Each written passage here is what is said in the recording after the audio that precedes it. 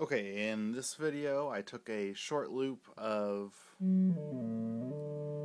just one note from that, put it in the Cocoquantus, looped it,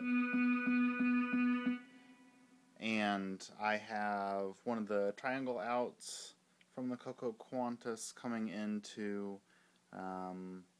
4017 decade counter.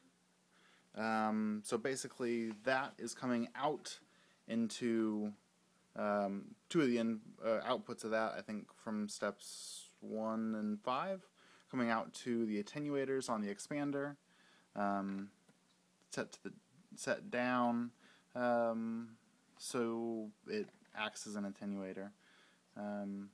So it basically can work as a step sequencer. Those are then patched to the OR combiner, set to the same channel, and then the output of that goes to the speed of the Coco that's being looped with that. So